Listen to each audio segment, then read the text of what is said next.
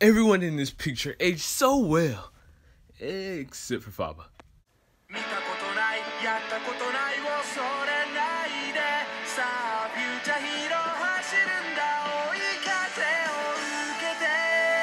Alola everyone, Treyman1 here. We're back with another Pokemon Sun and Moon anime review. Today we are covering episode 116, Lillie and the Mechanical Princess.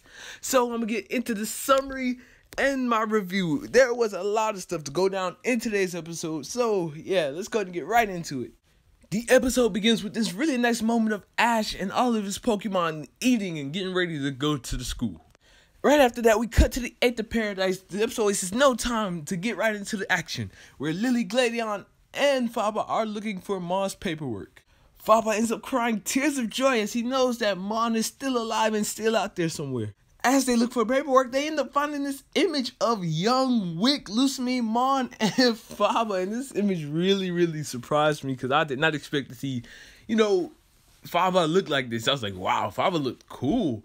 Wick looked really young. So did Lusamine. Lusamine kind of looked like Lillie in this picture. So it was really cool seeing, the 8th of Paradise members really young. And it was cool to see, just that comparison. Right after that, the episode cuts to Lusamine looking at pictures of her family, Mon, Lillie, Gladion, and herself. And starting to have flashbacks to that day when he fell into the Ultra Wormhole. We get to see younger Lusamine being carried away by Wick and Faba as, she's basically trying to go and save Mon from the wormhole. But Mon is taken away by what looks to be Nihilego. I'm not too sure on this scene. First off, it doesn't even look like the average Ultra Wormhole that we would normally see. I don't know what happened. Maybe Mon got taken somewhere else, maybe to another dimension. I don't know what this is. It's an interesting looking portal, and it does look to be Nihilego taking Mon away. But man, Sun and Moon does a great job with these little flashback scenes where it's really amazing how they handle these. I remember the first one we got with Lillie, with Type No, freaking with Sophocles and the Miniors. These scenes are really nice, and I really do like these. But Burnett ends up coming in trying to cheer Lusamine up, and we get to see a flashback of right after Gladion finished his Pony Island trials, of him coming to his mother telling her that their father is still alive, and this is the most happy that we've ever seen Gladion. I was so shocked, wow, Gladion is really excited. And even Burnett says that herself, that this is the most happy she's ever seen him.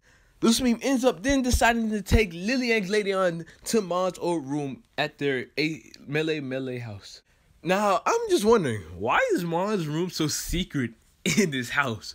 Because they had to pull this secret book, and basically the door opens up like a Dexter's Laboratory type of thing. I think that's what this is basically supposed to be like, where this was his lab, where he used to, do his studies. Because as we find out, he worked on a special Pokemon in this room. We get a nice and emotional scene of Lusamine telling Lillie and Gladion that this was Mon's old room, this is where he did most of his work. Just everything about Mon that they didn't know about him. They even end up finding Mon's old Z-Ring, which was actually in a drawer in his room. Lusamine mentions to them that Mon actually got his Z-Ring when he took on Hala's grand trial on Melee Island. Gladion ends up telling Lillie that she should keep the Z-Ring. And this is where Lillie ends up going to a cabinet and opening up and finding Magearna. Lusamine ends up telling Lillie that Mon thought it was a great idea for them to get Magearna because Magearna was built for a princess. And Mon was thinking, our princess has just been born, so it would be a great idea for Magearna to take care of Lillie. Sadly, Mon never finished the project. As we know, he got taken away in the Ultra Wormhole shortly after this. We then cut to a scene of everyone at Hala's house basically talking about this old Z-Ring and how great of a trainer Mon was. I really like this scene because we got to see a young Hala as well, and it was really interesting to see this. And that Mon's Pokemon was a Zoroark, which is really cool because we don't end up seeing Zoroarks too much. It's also important to mention that Lusamine said after Mon got taken away in the Ultra Wormhole, she doesn't know what happened to Zoroark. Zoroark didn't go in the wormhole with Mon, but Zoroark actually stayed at the 8th of Paradise or at their house with them. It's just Lusamine was grieving so much, she didn't know what to do. And Zoroark was also grieving and ended up leaving. Basically, I'm guessing to go look for Mon. And that Lillie and Gladion were the only ones to keep her, well healthy and, from not going crazy like she does in the game. Which is really cool to see the contrast in Loose Meme in the games and Loose Meme in the anime. It shows that her family was the one that really changed how she turns, like how her story goes. Also, this would lead to an interesting arc of Gladion trying to find Zoroark. I could see Zoroark joining Gladion for the Alola League as another member on his team, which would be really cool. Lillie ends up asking Hala if she could keep the Z-Ring, and Hala says this: if you can perform the Z move right in front of me, I'll let you keep it. Lillie ends up perfectly performing the Z move poses, and we get a really nice animated shot of Lillie doing this. The Z power even is up generating and flowing onto Vulpix. It looks like she's about to use the Z move until the Z move fails because she's not really strong enough yet to use it. And like all the other trainers, we always get to see training before they use the Z move. We've seen this before with Ash and his Lycanroc, where they had to train to perfect the Rockium Z. We've seen this many times, so it makes sense. Z moves take a lot. You got to fully practice and learn how to use it in order to be able to, fully bring out the full power. This is where Hala decides to let Lillie keep the Z-Ring, at least until Mon gets back, so she can practice her Z move and hopefully fully be able to use the Icium Z.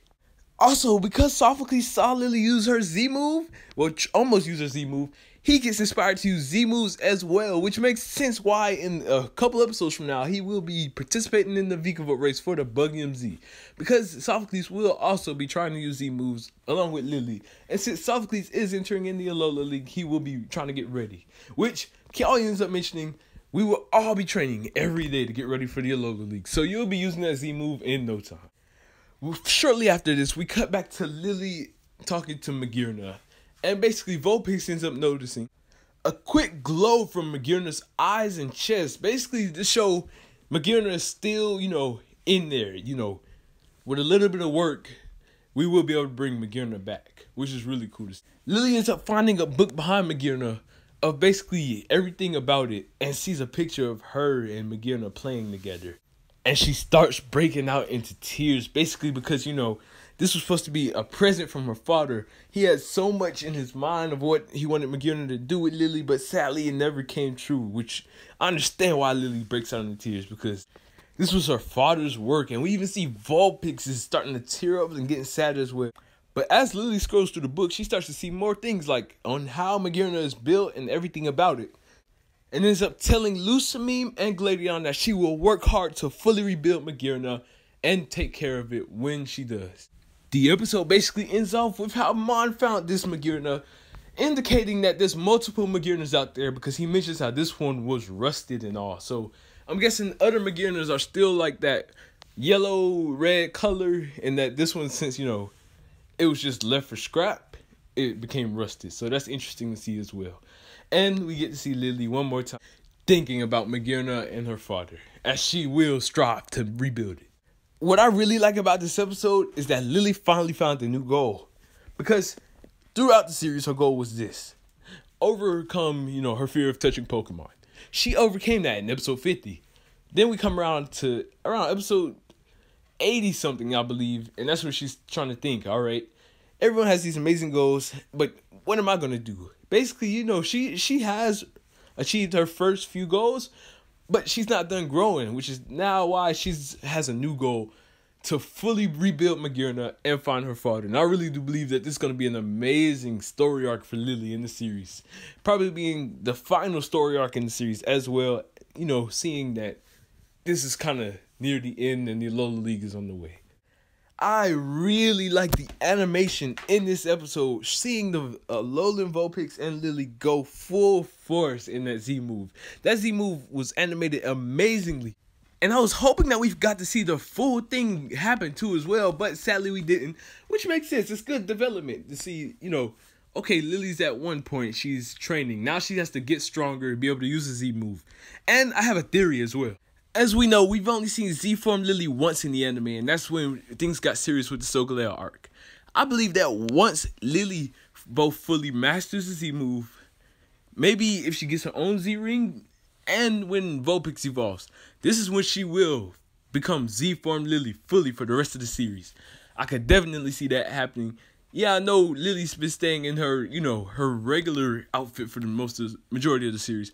But I feel like when she gets her Z ring, like her own Z ring, and be able to master Z moves, then she'll become Z form Lillie fully, because it would make sense.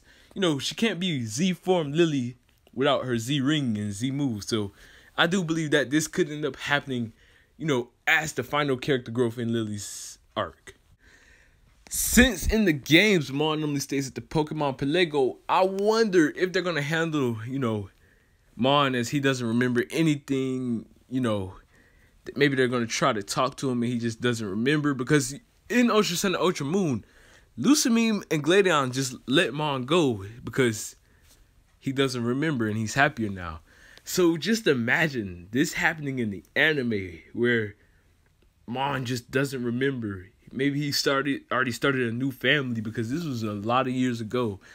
That would be really heartbreaking to see, especially because Lillie and Gladion have been so passionate about this. But Sun and Moon has really done a great job with these type of sad stories, and I could see them end up doing something like this, where, you know, goodness gracious, I'm just trying to think about it, like, wow, just imagine this happening. Especially because they're building this up so much since the Pony Island arc, where they found out Mon's still alive. This episode, they are, you know, trying to figure out where is Mon, and also rebuild Magear and Lillie getting her Z ring and everything. And even possibly finding Zoroark. With all of this stuff going on, if they do find Mon and Mon doesn't want to go back, or he just doesn't remember, that would be really sad, because all that they've been going through, all this hard work that they've been trying to reach, you know, it would be like not all stories will have a happy ending type of situation, which would be really sad. But at the same time, I could end up seeing Mon possibly remembering as well, and end up finally going back home with his family. Either way could happen. I feel like Sun and Moon is going to go with he doesn't remember, he started a new family, and, you know, that's just going to be how it ends. Gladion keeps Zoroark and everything. But if they do end up pulling this other way, I would really like that as well. Either story that they can go with, I'm okay with, because this is really a great arc in itself that they're building up to. In the comment section down below, let me know what you all believe Mon is going to, you know, do you believe that he's going to go back with his family and finally be happy ever after? Or do you believe that he won't remember, he started a new family, and they're just going to have to hit us with a, you know, not all stories end with a happy ending type of moment. I can see either way happening. Please let me know what you guys think in the comment section down below. Thank you all for watching. This has been a great episode. It's really nice setup for Lillie's development. I could see many new things coming with Lillie as the series progresses as well. We got to see really nice development between Gladion and Lusamine. I could see Gladion having an episode devoted to looking for Zoroark as well, and joining his team. Thank you all for watching. In the comment section down below, let me know what you guys thought. Don't forget to leave a like and subscribe. TreyMan1. Peace out.